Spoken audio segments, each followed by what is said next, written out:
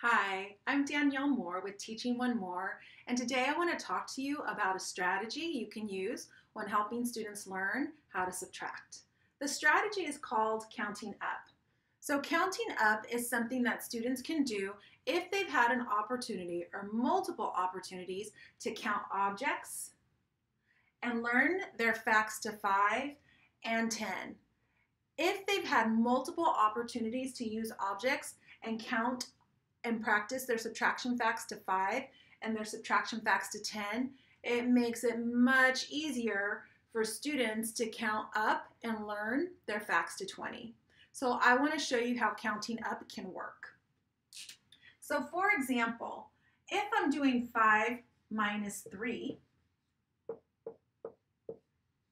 I can begin with the number 3 and then count up to 5. So it would sound like 3, 4, 5. And the answer lies on the fingers.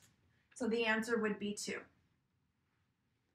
If I have 10 and I want to subtract 6, I can start with the number 6 and count up to find the difference between those two numbers. So 6, after 6 comes 7, 8, 9, and 10. There I have 4 fingers, and the answer is 4. So since we have 10 fingers, most of us anyways, it makes those facts to 5 and 10 much easier. But what about when it comes to facts to 20? How do we do that? That's where those facts to 5 and 10 come together to help them solve more sophisticated numbers. So what that might look like is this.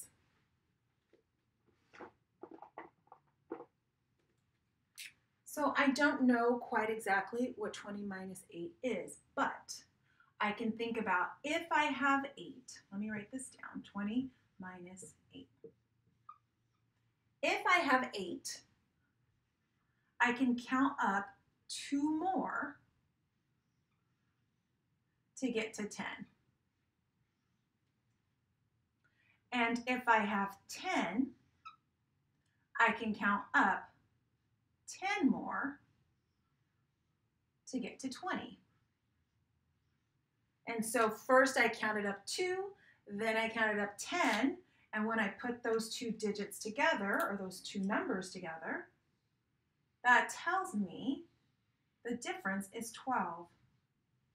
Now some students might do this on their fingers, some students might do this in their head, but in order to do this, we're going to need a strong sense of number. And that comes from having exposure and multiple opportunities with tools, building automaticity and muscle memory to 5, muscle memory to 10, and then that makes it so much more efficient and easier to work with facts to 20.